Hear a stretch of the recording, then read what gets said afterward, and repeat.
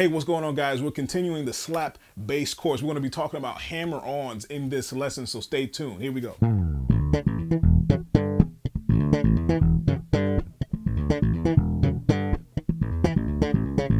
All right, guys, if you don't know, Daric here from DaricBennett.com. We're going to be talking about hammer-ons, like I mentioned before in this lesson. This is the continuation of the slap bass course. Before we talked about technique, right hand technique. We talked about double thumb technique in the previous lessons. If you haven't seen those, I'll put a link to it somewhere up here. You can go check those out and then come to this video and then check this one out. It's kind of going in chronological order a little bit. I guess you can, yeah, I would say start them, you know, start the first one, second one, third one, you know what I mean? But anyway, we talked about right hand technique, double thumb technique. We talked about the popping motion, placement, where your finger should be, all of that good stuff. But we're going to be talking about something a little bit, I wouldn't call it simple, but it's a continuation, like I say. You can add on to it, just enhance your playing a little bit more. So the whole goal to this is actually playing more notes with less effort, I guess I would say. So you're playing more notes with less effort, but it's almost like a ghost note. It's almost close to a ghost note with what a hammer-on is. I guess I'll start with the definition. What the hammer-on is, it's like a ghost note before the actual note that you play. But it's more than 9 times out of 10 an open string that you're going to be playing. The string might not even have anything to do with the key that you're playing in. Trust me, it doesn't have to. When you're slapping, you barely hear the actual note of that, the actual note of the string that you actually slap or actually pop or whatever you want to, whatever you're doing at the time. But you hear that, and it sounds like that's why I said it sounds like a ghost note, but you're slapping with it. So I call it a hammer-on. So when you're a hammer-on, when you're playing slap, there's different meanings to that too, because like you can have a hammer-on when you're playing just a regular bass line, and that can be a hammer-on right there. Right? So from one note to the next, so I'm not plucking that note, I'm letting my left hand do the work. So I'm actually tapping that note with my left hand, with my left, whatever, the third finger, or whatever it could be. It doesn't have to be a whole step. That's a hammer-on, just the act of not actually plucking the string, but letting that left hand do the work. All right. So with slapping, in this case that I want to show you, that's why I said we're using an open string when we're slapping with the hammer-on. So I'm going to actually play like a groove so I can show you a little bit more. I think I played it already. If you didn't hear it, go back and listen to it or watch it closely, because I'm doing hammer-ons. I'm playing this groove in the key of E. All right, which a lot of bass players like to slap in E. But anyway, you can do this in any key, doesn't matter. The note doesn't even have to coincide with whatever key you're playing in, like I said. So if you're playing open string, so the groove goes like this. The groove is open A, all right, D, open A, E, right? So I'm hitting the A, the open A, letting that ring, but then hammering on that D with my first finger. That's the move. Very simple, very simple. It's not as technical as the double thumb technique. If you watched that video, that was the previous video to this course. But it's a slap, hammer on, boom, tap. It's like a tap of the note. That's all it is. I mean, just to not be so technical, you're literally just tapping the string without plugging it. But we're using a slap motion this time. But if you do it pretty quick, you can get that illusion of a ghost note. But actually having the same note value in this case for this exercise, for this groove that I'm getting ready to show you. So what I'm doing is I'm doing open A, D, first finger, octave. All right, all together. So I have open A, D, pop. Right? Let me do it slowly. Ba-doom, pop. Da-doom, pop. Ba-doom, pop. Ba-doom, pop. Right? So every single note has the same note value, right? It has the same beats in it as the note before it, right? Bum, bum, bop. 1, 2, 3. 1, 2, 3. 1, 2, 3.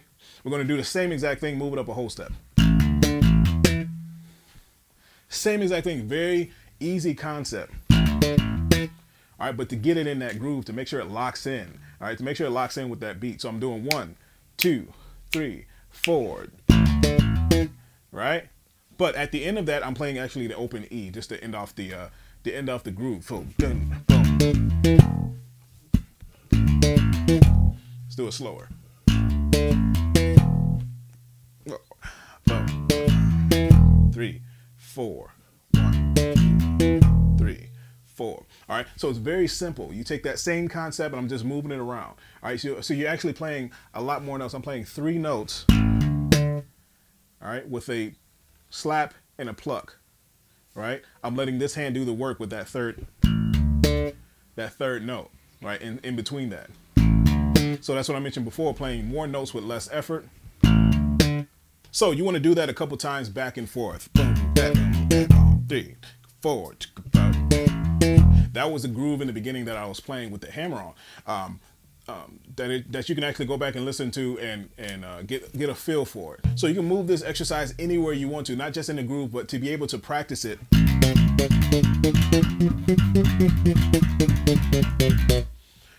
To be able to get the rhythm right. To be able to make sure those notes are spaced out equally, so you're not hitting something at the same time. So it's slap, hammer, pluck, slap, hammer, pluck. So I'm just moving it up and down, moving that same 3-note pattern. Boom, boom, dot, boom, boom, dot, boom, boom, boom, dot, boom, dot, boom, dot, boom, dot, boom, dot, boom, dot, boom, dot. All right, so it's actually a pretty easy exercise, but when you add it on to the different techniques that I use or that we talked about before, you can get some pretty crazy, pretty amazing combinations to hook up with that. So that was the original groove, right? So I'm going to add on to it.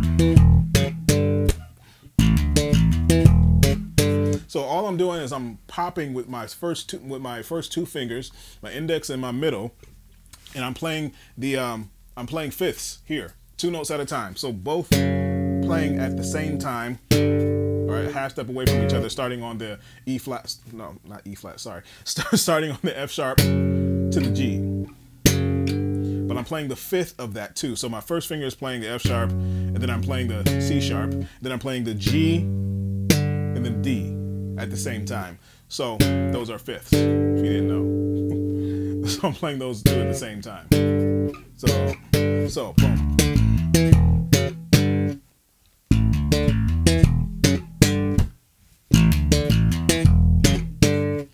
And that was the basic line of the groove, right? That was the meat of the bass line. But you can do this whatever way you want to. It doesn't, you can go backwards. You can do E, D, open. You can do, backwards too. So it's so many different combinations that you can do this with. I mentioned time and time again that you can take something and run with it. Take a concept and run with it. You don't have to play it exactly how I'm playing it. I just played a groove that was just, that's what I was thinking at the time. Doesn't matter. It might change up tomorrow. I mean, I might change it up even now as I'm teaching you. I don't even know.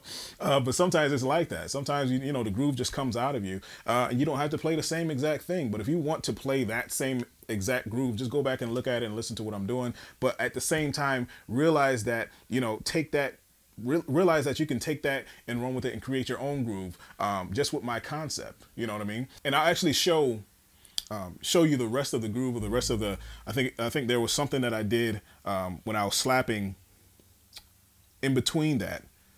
There was a short lick or something like that, but I might as well show you now since you're here. I might as well show you.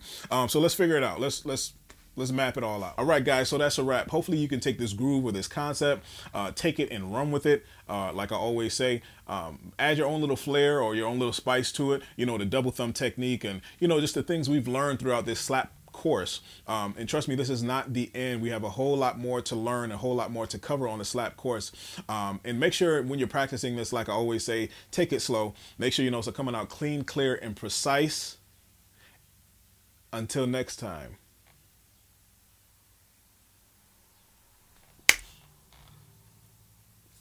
All right, guys, so that's a wrap. Make sure you...